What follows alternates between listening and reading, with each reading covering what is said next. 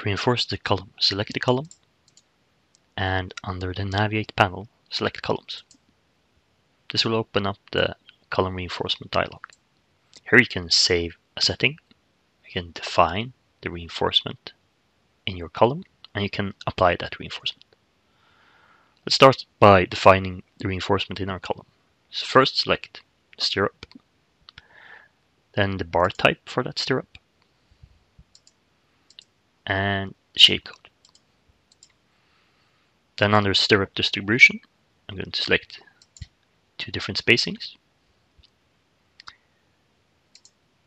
Under the bar type, I'm going to change the main bar type and also change the number of bars.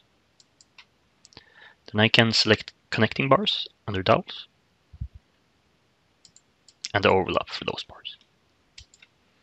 When I'm done, I'm going to save this as a setting.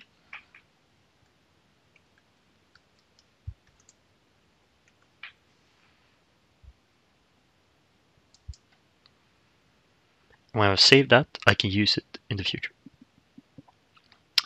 When I want to apply the setting, I press apply. If I want to apply this setting to 1 or more columns, I can select them and then apply again. And because I've done this in a saved setting, I can just go in and change that saved setting and save it. And it will apply the changes to all the elements with that setting.